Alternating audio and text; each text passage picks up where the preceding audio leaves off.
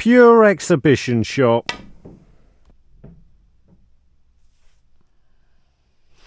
Come on. With the black over the corner pocket in the opening round of the German Masters, Judd decided to play an exhibition shot and pot it off 3 cushions.